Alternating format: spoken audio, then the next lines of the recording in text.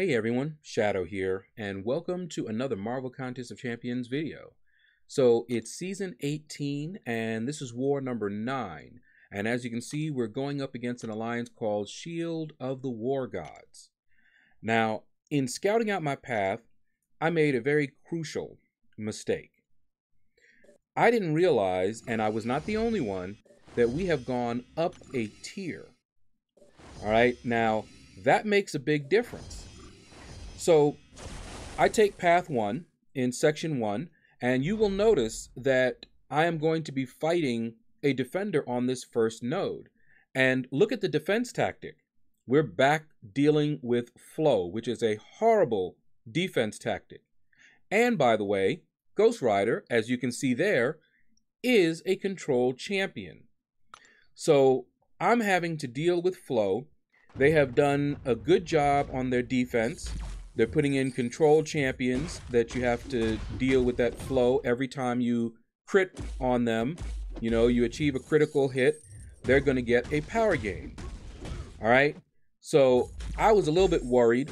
I did not factor that in when I chose my team, or else I would have probably brought Guillotine 2099 and not Warlock. But it is what it is. Like I said, I was not the only one. All right, so see that power flood there? And so I'm playing a little bit wary because I don't want to push him to a special 3. I really don't like that defense tactic. But there are some changes coming for season 19 that's going to address that. All right, so we took down Ghost Rider. Not a difficult opponent, but with flow, it makes it more challenging, which is what it was supposed to do, right? So you can see here the next champion is the Hood, and guess what? He's also a control champion. So at this point I'm thinking, oh man, are they going to just fill their entire defense with control champions? That's not going to be fun. Okay, so just look at this. Look at how I'm having to fight.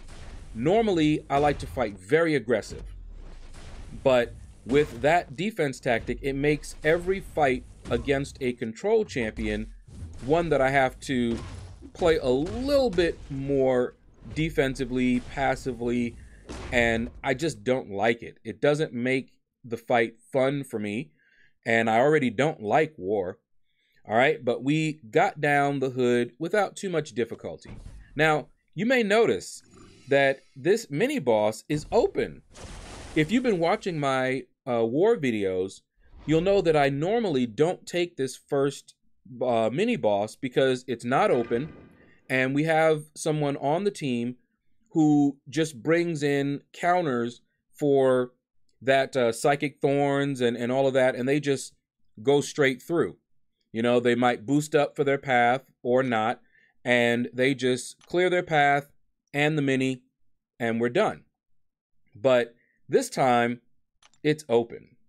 And yes, she is a control champion, so we will have to deal with the flow.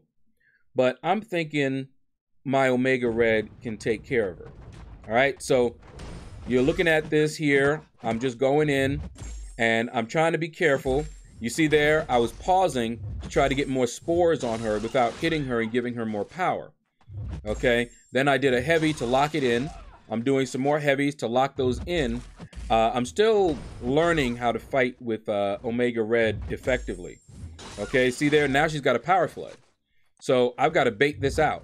All right, fortunately, she went ahead and threw it, so we're good. All right, there's that power flood again every time I get a critical hit. And then she gets me. I was a little too slow. And then I just started getting hit. I'm like, oh, wait. I'll say, I got something for you. There we go. Intercept with a special off the wall. All right, so I had to recover because when she hit me, my timing was off. So that was my fault. And I just got off kilter. And so I just retreated back to the wall, but I had a special 2 ready. And she was almost gone, thanks to the spores and everything. And I backed up to the wall, and then I just waited.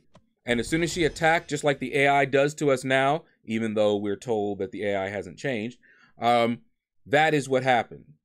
All right, so we're going to go on to section 2. We're going to leave that Iron Man Infinity War alone, but you guys will get to see that fight. All right, I do have the recordings of that fight being taken, that Iron Man Infinity War being taken down. All right, so first up in Section 2, we take Path 2, and we got to fight this Emma Frost.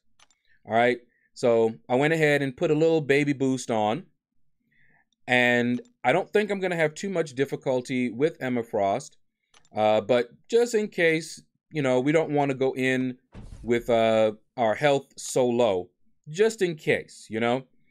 All right, so with Emma Frost here, the node is Empowered Immunity. I'm used to that. All right, and so we're just going to go in. Now, with Emma Frost, she can be annoying because you can't parry her right off, okay? But fortunately, with my Omega Red, I don't need to parry, okay? And you saw there, I was able to evade. Notice that she is not awakened. That can trip you up because only when she's awakened do you have the reverse controls. So if you're used to fighting Emma Frost with the reverse controls and then you encounter an Emma Frost unawakened and you don't realize that, you can get caught. I used to get caught by that earlier on. You know, I finally trained my fingers to do it in reverse, and then I encountered one that was not awakened and got wrecked. All right, so with her, you can evade just normally because she's not awakened. And what I'm trying to do, I'm just trying to get more spores on her. But then I started thinking, you know what? I need to just go ahead and fire my special 3 off so that she has more power than I do. So I'm not fighting her in diamond form for the entire time. Not that it makes that big of a difference with Omega Red. I still want to get those spores on her. All right, see, she's not in diamond form right now because she has 1 bar of power and she has more power than I do. Okay, so at this point, I can go ahead and parry her. See, she's not in diamond form. So I should have done that before so I didn't have to deal with it. Now she is, because I have more power, fired off my special 1, and the fight is over. Okay, so she's not that difficult to deal with, especially if you know how to evade her special 1. You will notice that I did not push her to a special 2. It can be evaded, I just don't like it. All right, so now I'm going to fight Colossus. And again, this is on Empowered Immunity node because we are up a tier. So we're back dealing with the nodes that, you know, I'm familiar with here. But since I'm not going in here with any champion that does damage that he is immune to, I'm not having to worry about that. So again, with Omega Red, we're just building up those spores, you know, hitting the heavy to lock the spores in place to make it easier to build up. That's something that I'm learning to do here. And you'll see how I evade that special 1. I don't just dash back because you can get trapped in the corner doing that. Okay, so I usually try to evade back only at the last minute so that I'm not losing that much ground. Okay, but as you can see here, we're having no problem with this Colossus here. They've beefed him up considerably though. All right, so at this point I probably could have fired my special 3 off, but I was like, you know what, not worried about that. I should have done it earlier when he had less power, you know, because I could get a little bit of heal. But since I'm going to be taking him out with the special 3, I don't get any of the healing back that I would have, provided he has spores on him. All right, but we were able to clear both our paths without a death. That is my goal. It was achieved. All right, and you see there, I even got an objective. Yay. All right, so now I cannot take this next fight because it's not cleared. But here's the bonus footage that I was talking about. This is where that gets cleared. And you'll see what happens, why, you know, I don't get a chance to fight that mini boss. All right, so you saw that he boosted up, boosted to the teeth, okay? And he's fighting this Iron Man Infinity War. You see all those power floods, that's defense tactics, hate it. And Corvus, of course, gets all crits. But Iron Man Infinity War is best fought with Corvus. That's like one of the best options. So it's a very good placement of Iron Man Infinity War, you know, combined with the defense tactic Flow. Because you would want to bring in your Corvus, so you're going to be triggering the Flow and Power Flood constantly. And then, of course, he gets a Power Flood himself when he gets too low. I believe it's below 18% or 15%, I forget. All right, so very good placement. So my alliance mate here is doing a very good job. He is countering with heavies. That's how you want to fight Iron Man. He's managing his charges because you don't want to run out of charges. Okay, so he's building up. All right, he's got a special 2 ready. He messed up there because, and I've done this as well, he's got so many armor ups that he's auto blocking at this point. You can't attack him normally. You've got to hit him with heavies or your specials. And boom, he was able to take him down. All right, within the 20 charges that Corvus usually gets. All right, and he continues on those boosts. You know, I don't think he still has the invulnerability boost active. You saw it get triggered when he made that mistake. But now he's going to fight Green Goblin. All right, and I forget what the nodes are. I think the nodes changed. Buffet and Masochism, I think, are on that path. All right, but Warlock is a great option for this path. And I did bring a Warlock, and we did discuss possibly me swapping over to that path for Section 2 since my Warlock was still alive. And I think one of my other alliance mates, Warlocks, had been killed. I think that was in this war. I could be wrong. All right, but just look at this. Warlock just tore him up. Man, do I love Warlock. All right, so he's going on. You see me right down there? That's where I stopped. Okay, so finally you get a chance to see behind the scenes. Normally in my war videos, all you see is me stop there, and then I'll just tell you, yeah, and then they cleared it. Well, now you got a chance to see the clearing. All right, all on that one boost.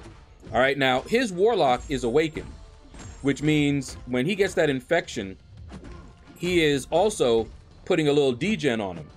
That little extra damage makes a difference over the course of a fight. The fight is over sooner.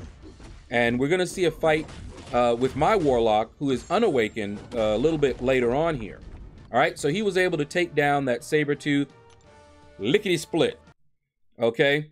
Now, he didn't include the footage of the mini and the next, I don't know what you call that other one. I guess it's another mini being taken down. So that was all we had from him, just his path clearing. All right, so now just look at this. All right, so one of my alliance mates had gone in against the Symbiote Supreme, who again is Control. And, you know, he wasn't able to get him down.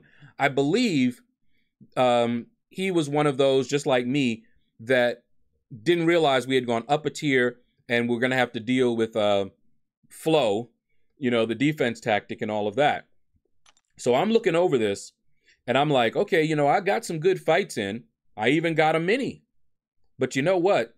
In previous wars, I haven't gotten a lot of fighting in.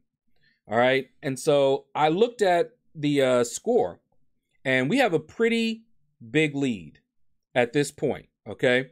So I'm like, you know what? It won't hurt if I go ahead and go in and, you know, try my hand at it. You know, I'm not the best fighter, but since we have some, you know, a nice little lead, I figured, let me try it. Let me go ahead and try it. You know, I don't normally use these boosts, but let's do it, you know? So I'm boosting up and my plan is to go in there with my Warlock, who I'm still learning. So I don't know how best to use him, but I need the practice. All right. So you see here, I'm just putting in all the boosts that I can. I've never fought Symbiote Supreme on this node with defense tactic Flow.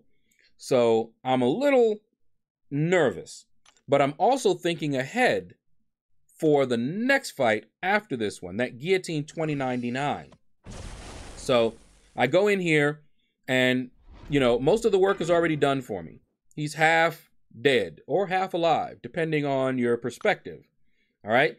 Now, my goal, my plan, my strategy is very simple, is to get that infection on him as fast as possible.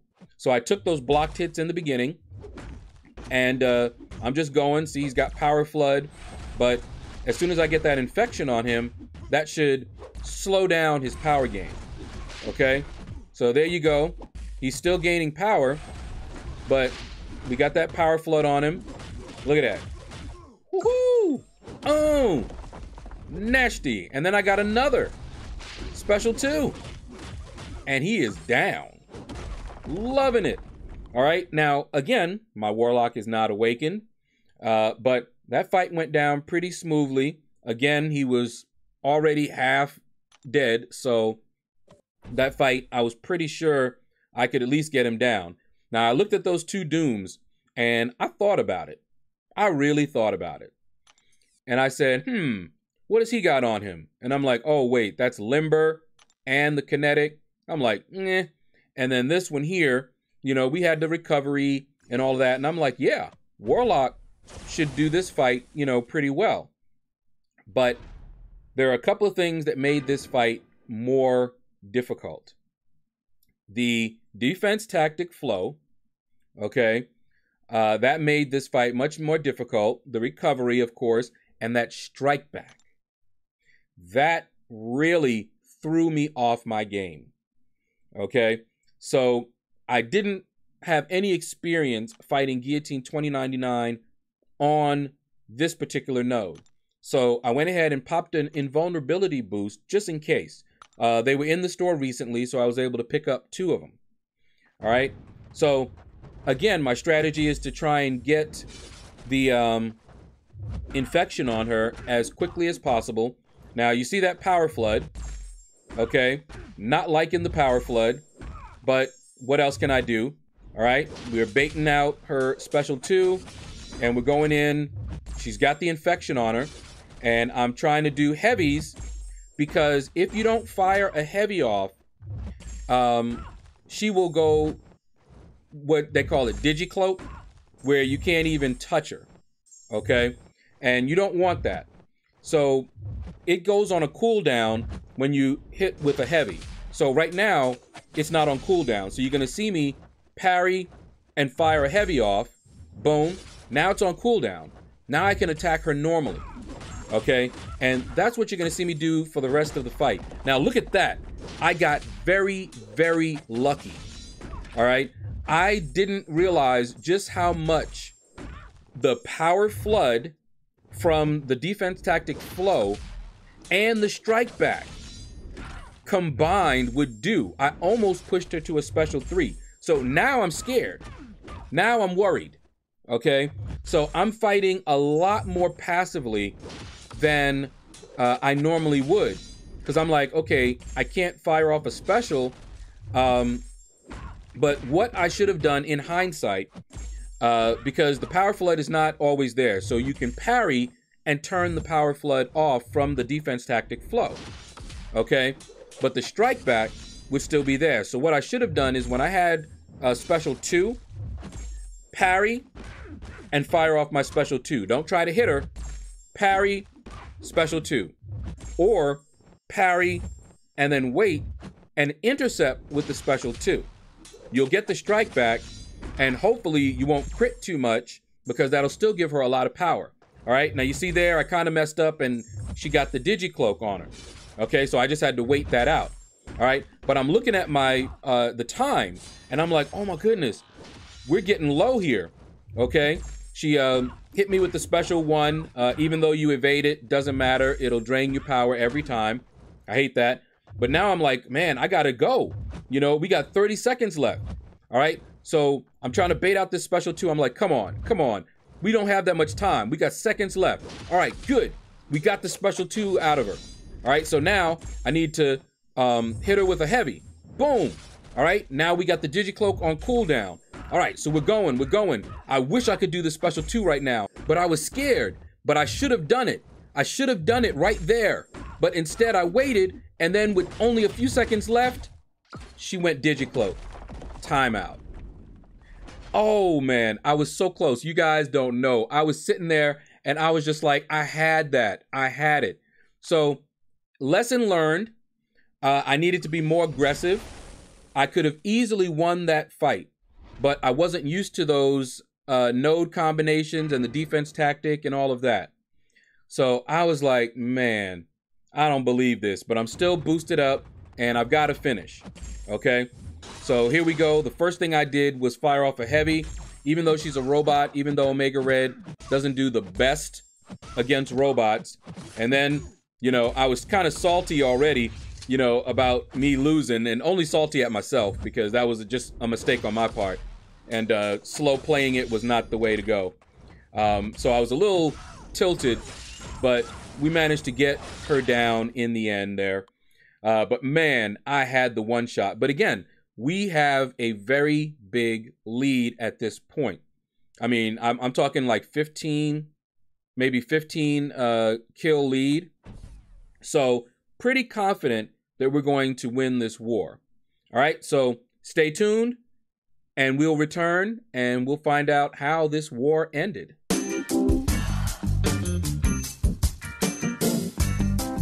And we're back, and as you can see, we won this war.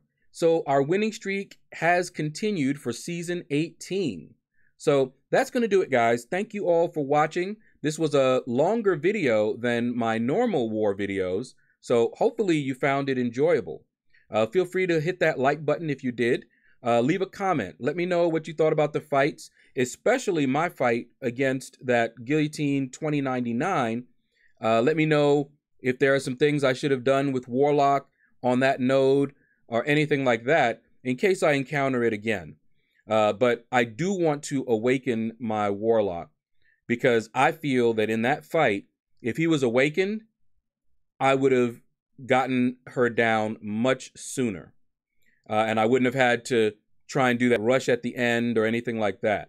But that's just my thoughts. I really want him awakened even more now. Okay, so take care, and you all have a blessed day.